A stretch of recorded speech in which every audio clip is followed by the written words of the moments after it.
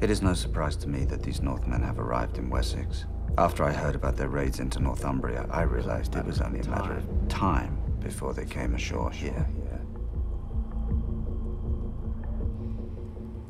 When I lived at the court of the Emperor Charlemagne, of long and blessed memory, these Northmen had already emerged from their lairs to attack parts of his empire. And I remember an incident from this period very well.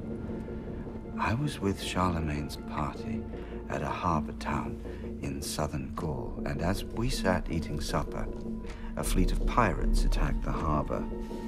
There was some confusion about their identity, but from the build of their ships and their speed through the water, the Emperor recognized them at once as Northmen.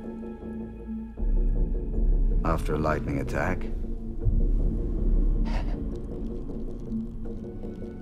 they made their escape. The Emperor's men took up the chase, but they were soon outsailed. Charlemagne rose from the table and stood at the window facing east. I remember it as clearly as if it were yesterday. For a long time he stood, while the tears poured down his face.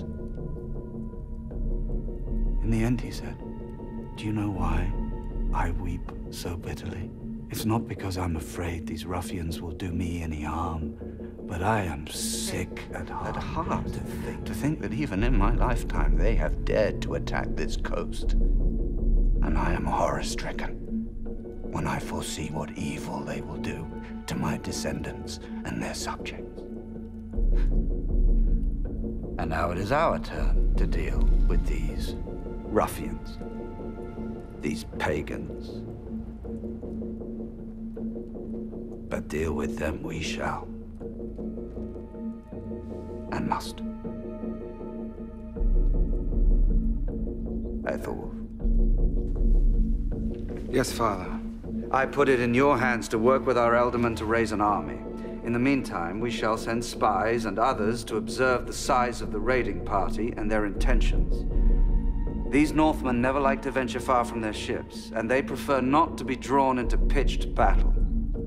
Let us not be afraid, but rather watchful, and ultimately decisive, as the Emperor was.